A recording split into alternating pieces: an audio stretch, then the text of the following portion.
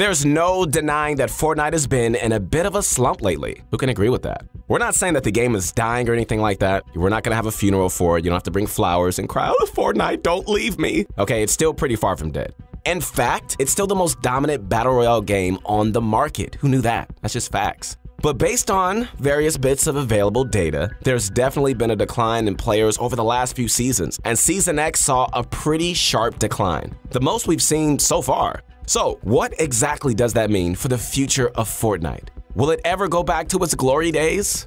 What's going on, guys? This is your guy. That's right, your friend, say it with me, the one and only Keith Allen. And I want to let you know right now that I am your #1 fan. Doesn't mean that I'm gonna sub to everybody. Doesn't mean I'm gonna follow you. That's not what I mean by #1 fan. What that means is that I'm rooting for you, I'm cheering for you, that you're gonna be successful, not only playing this game that you love, but also in life. Make sure to follow me on my Instagram as soon as you can. I want to help inspire you guys to overcome all the obstacles that are in your life and be the best person that you can be. So today we're going to be discussing whether Season 11 can save Fortnite. I could just see Fortnite screaming right now, "Oh my goodness, what am I going to do? Season 11, you got to save me." And Season 11's like, "Wait a minute, do I look like Season X to you? I got you, don't worry." Despite all the bad news, Epic has been making some fantastic changes that we think are heading in the right direction. And we think those changes just might revitalize the game in the upcoming season. Before we get into all of that, I want to ask you this question. Raise your hand if you want to get better at Fortnite. Look at all those hands. Wow, everywhere. So I want you to click the link below to go to ProGuys.com as soon as you can, where you can play with the best players in the world by just clicking a button. Where was this when I was a kid? Sign up for our membership at ProGuys and you're gonna get a ton of incredible content from the best players like Benji and Mongrel. My goodness. So if you want to compete in Fortnite, you have to check out ProGuys.com. You gotta do it. Also, be sure to drop a like on this video to show your support and love. We strive to bring you guys the best content available. You already know that. All right, with that being said, sit back, time to relax, and get my favorite candy, that bunch of crunch, and let's get this going. Starting off, what actually went wrong in the first place? Dun dun dun. There was always signs that Epic was steering the design of their game to cater specifically to the casual player experience. I'd say the first major change was with the planes in Season 7. While they were definitely fun to use, I personally love to use them. I'm guilty of that. Especially in Air Royale, they didn't even really belong in any of the core game modes. They were just so destructive and they threw a big wrench in the way people were used to playing. Seriously, being able to just ram a flying vehicle into structures and insta-kill players, I mean, how was that balanced? Well, they weren't. The intention behind making them that overpowered was to help newer and lesser skilled players get kills and win games they otherwise wouldn't be able to do so. Keeping it real. The same thing pretty much happened with the brutes, but to a much harsher extent. I'm sure most of you guys can recall from recent memory just how overpowered these things were. It took Epic a few weeks, but they did eventually realize their mistake and they nerfed the brute. Bravo, bravo. And now they're completely disabled. Awesome. Probably because hardly anyone liked them. You like them? Okay, you're like one person out of like a million, okay? I don't even know. I really don't. How do you guys feel about the brutes? In actuality, choosing to make things overpowered to help lesser skill players led to a ton of problems. Like, what about the competitive scene? The competitive players they're looking around like, what is going on? There are no new players in there. Yet the overpowered planes, the mechs, and whatever else were still enabled played a huge role throughout the entire season. As for helping out lesser skilled players, which we love you guys, we really, really do. It might have given them an opportunity to pick up more kills or even win a game now and then, but it definitely did not make them better at the game. Their core mechanics like building and aiming stayed very poor, and they never improved. So, outside of using a plane or mech or whatever crutch item there was at the time, they would still eventually get stumped and feel dissatisfied with the game. Now, it's not a bad idea to cater to casuals or anything like that. Casual players, I love you. I really do. Don't kill the messenger. Casual and new players matter just as much as the hardcore fan base when it comes to the life of a game. Epic even mentioned their mission was to bring all players of all skill levels together to have a fun experience where anyone can win. I'm sure they sound just like that. But clearly, if you're pissing off a large portion of your player base trying to accomplish that, nothing good is going to come out of it. Trust me. There was also never a game mode or an environment meant for newer players to thrive in. Sure, we've got Team Rumble, we got Creative, and we got other LTMs, but those are not the core Battle Royale modes that people download the game for. And they can pretty much get stale and uninteresting after a while. Boring! Yeah, seriously. If you did want to play Battle Royale outside of a ranked environment, you would just be thrown in a pot of players with varying skill levels. Imagine for a second, for whatever reason, you only first started playing Fortnite in Season X, okay? You get into a solo match, everything is cool, and while you're trying to figure out the controls and get used to the game, somebody that's been playing since Season 3 with over 100 hours of practicing and creative rolls up on you. So you give it your best shot, you see what's gonna happen, you have a little faith. But as you pretty much expect, they destroy you within seconds. Given that scenario as a new player, would you have that drive to keep playing hundreds or possibly even thousands of games just to try to improve to get a solo win? Probably not. You'd probably quit just like many people I know. If this just kept happening to you game after game after game, what would you do? Well, most casual players definitely would not continue to play. And so with players getting better and the skill ceiling growing, an avenue for newer players to experience Battle Royale in a fair manner was just not happening. Of course, both of those theories of why the game declined in popularity might not have everything to do with it. I mean, people do just get bored, right? Of things eventually. It's just human nature. I can only watch one inning of a baseball game, and if I watch any further, I'm like, someone slap me, please, put me out of my misery. You see, the same things happen with all of us and other things. You see the same declines in popularity with TV shows, toy products, musicians, and plenty of other games. However, looking back at the backlash we saw with the mechs and Season X in general, I mean, let's be real. The sharp decline in popularity was not a coincidence. With a lot of the changes that we're starting to see lately, it seems that Epic is now realizing their fault and is starting to make some amends. One of the biggest changes, in our opinion, is skill-based matchmaking. Even though many are complaining about how it's been implemented, we don't really know how it works. The theory is that it's based on our kills per match and win rate, which would make a lot of sense. But the problem with that is, for instance, a 3.5 KD player on mobile is much different from a 3.5 KD player on PC.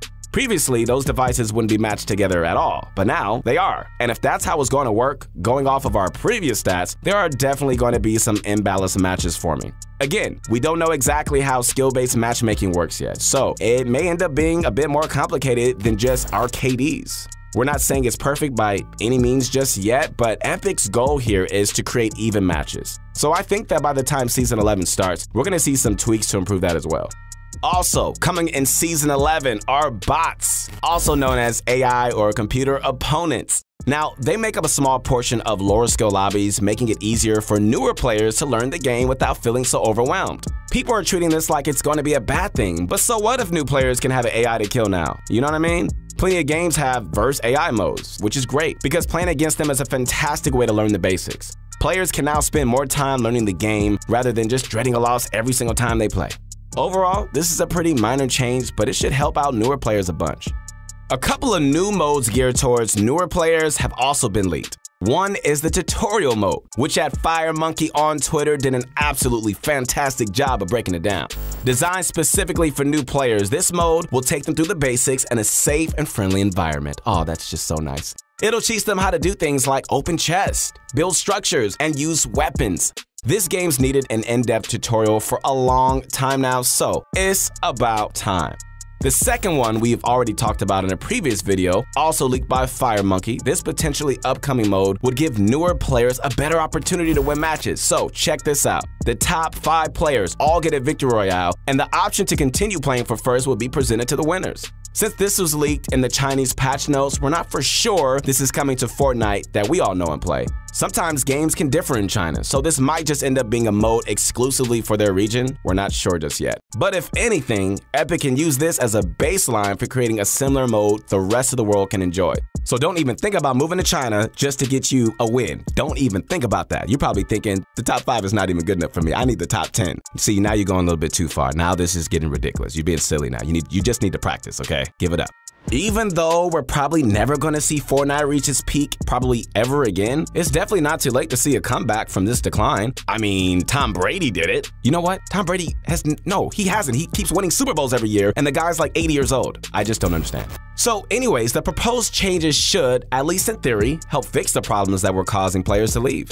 With proper skill-based matchmaking, AI for the newbies to kill, and training modes to help them learn the basics, Epic now won't have to cater to casuals by adding ridiculous changes that impact the willingness to play for the rest of us. That means hopefully no more brutes, no more planes, infinity blades. You gotta be kidding me. Really? Come on, I don't even want to comment on that. Or whatever else that's just grossly overpowered. If you can tell, I need a Snickers right now. I do.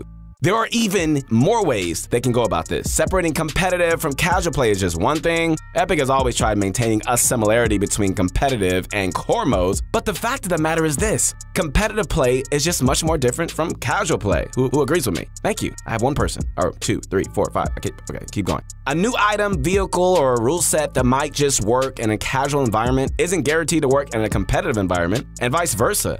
The competitive community seems to get angry at every bad change. And with how influential the top streamers and content creators can be, any sort of negative opinion just trickles down to their whole fan base.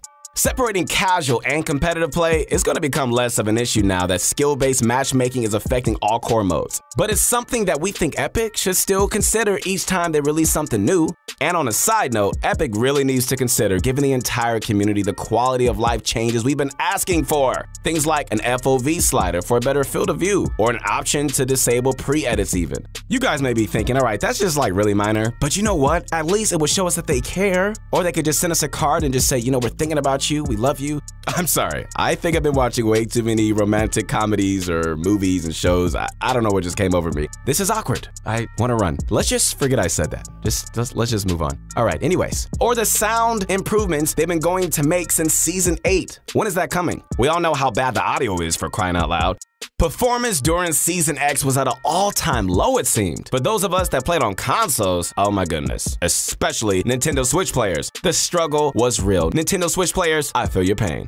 Epic's never really been about slowing down the pace they release content, but personally, I don't think spending a couple of weeks to work on quality of life changes would be all that detrimental to the game. Our last glimmer of hope is the possibility of seeing a brand new map arrive in Season 11. There have been a lot of leaks and rumors, as well as a bunch of other clues to indicate some sort of map change. A bunch of POI names were found in the game's data a while ago. These aren't in stone or anything like that. They could always be something that's just trying to throw us off. But when we also got the recent Last Stop wallpaper as another clue that we may be departing to a new island. And recently, the event name titled The End was confirmed on the PlayStation Store, with the tagline "is near," as in the end is near. So again, another clue that our time on the current map may be ending. Hooray! Throw a party. I don't know about you guys, but I'm really excited for the new map. Apex Legends recently added a new map for their 3rd season, and it feels like a breath of fresh air. The changes in scenery and having new areas to explore made the game almost feel new again. If Fortnite decides to really go this route, oh my goodness, the feeling that we all experienced when we first started playing might just be restored to us after all. So, can Season 11 save Fortnite? What do you think? We're all hopeful that it will. All the leaked and proposed gameplay changes should definitely help newer and, less skilled players start winning more games. That'll hopefully create a better experience and keep them to just play longer. And so as a consequence, Epic won't have to cater to them using more destructive methods. That'll hopefully mean no more crazy powerful items and vehicles and other gameplay changes focused on shrinking the skill gap. Also, the possibility of a new map, yes sir, could be the change needed to bring new life to the game. Just enough to bring players back. Come on home, come on. Whether or not that's coming, we'll just have to wait and see. All right, guys, once again, this is your guy. That's right, come on. Your friend, the one and only Keith Allen. I want you guys to do some things this year that you've never done before. Face your fears. This is the time where you gotta face your fears. I want you to step out of your comfort zones and do things that you've never done before. Make sure to follow me on my Instagram. I want to inspire you guys to be great. And if you enjoyed this video and you're now hopeful that Season 11 can save the game, hey, give us a thumbs up. Make sure you're subscribed and share the video with your friends. If you think there's another change Epic needs to make to ensure Season 11 success, let us know why in the comments. We love to hear it. We'll see you guys soon.